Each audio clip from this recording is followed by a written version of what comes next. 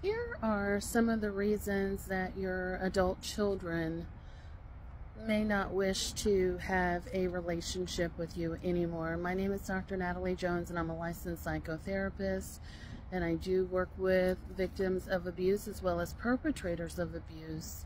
And I've also spent quite a bit of time working with victims of childhood trauma.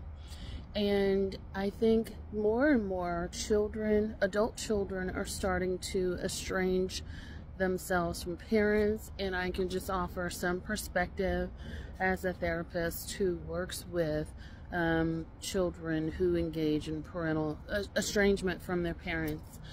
So one of the reasons that children may estrange themselves from you, if you have a history of being a toxic or selfish parent, and what this may look like is you always prioritized yourself above your children's welfare.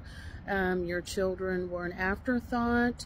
Maybe you were kind of in and out of your children's lives. Maybe you struggled with addiction, and your addiction came before your children.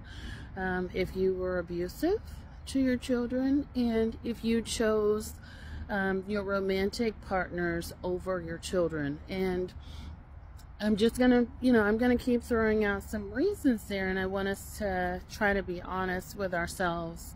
Also, another thing that may happen, and that I've experienced this in working with victims of narcissistic abuse, is typically you may have a narcissistic parent and a non-narcissistic parent.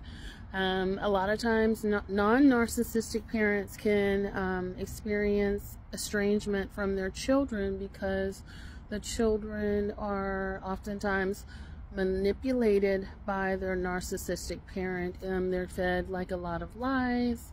They are intentionally kept away from the non-abusive parent. So if the other parent has more money and means, or just has a lot more resources in an effort to keep the children away, then that can also happen. Other reasons why children may stay away from their parents or estrange themselves is that they were the adult in the relationship. So if the child feels like, oh, I've always taken care of my parents, I've always been the caretaker of the other family members, and my parent really wasn't there for me, that could be another reason. And still yet another reason may be, if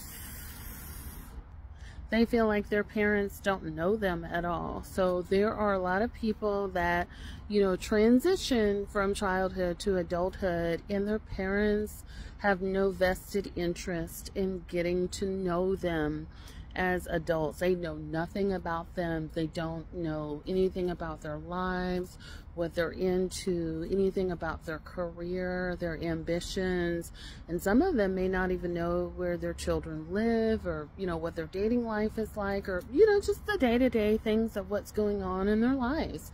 Like, the parents are just not invested. There are some parents also too that can actually have narcissistic children. So narcissistic children is actually a thing. And so if your child is a narcissist, particularly if he is a young boy, a male narcissist, but also females too, they can become all or nothing. Either you give me what I want in terms of money and resources, or I want nothing to do with you. So if you can't do for me the way that I want you to do, then my love is conditional, and I don't want to have a relationship with you. Or, until I need something, I'm never going to call you or contact you, and I don't really care how you're doing otherwise. So that can be another reason.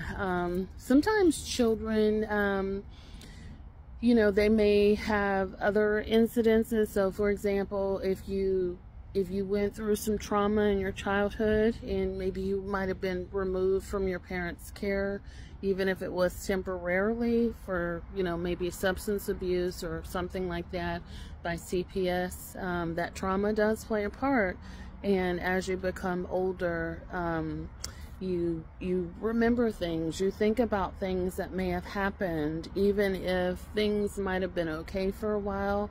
You do remember, and you want to disconnect. You want to take a break from, you know, what you want to take a break from those memories and that pain that parent has still caused. So those are just some of the reasons. That's not everything. Oh, and another thing that I also remember is finances.